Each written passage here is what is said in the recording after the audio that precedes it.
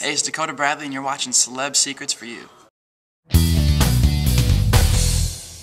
So Dakota, we're here at CMA Fest. Can you Yes, tell me we a little are. bit about your appearances this weekend?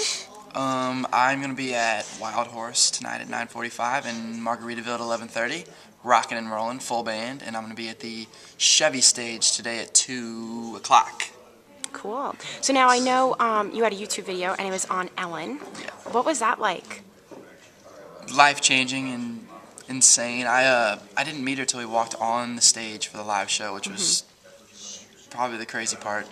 Because, I mean, it made for good TV, made for good live TV for sure, but I mean, that opened so many doors for me, it's ridiculous. My whole life has changed since that day, for sure. Cool. So now who inspires you with your music?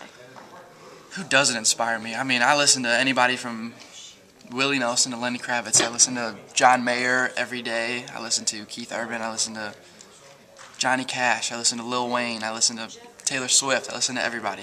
Cool. And you have a single called Something Like Something, and it was produced by Tim McGraw. What was that like, having that track that was produced by such a legend? Tim actually produced the whole entire album, which was incredible. Cool. And it's just, it really makes me open my eyes and just say, wow, I'm very blessed and very lucky, because a lot of people would kill to be in my shoes right now, and it's just, it really makes me appreciate life, and it's just, I can't believe Tim McGraw took a chance on me. Cool. So now for our readers that haven't checked out your music, why do you think we should check you out? Well, I think when you hear the single, you'll definitely, hopefully get a smile on your face, because it makes me smile every time I play it, and I've heard that people love it so far, which is awesome, and my music is just positive, happy, and free-spirited.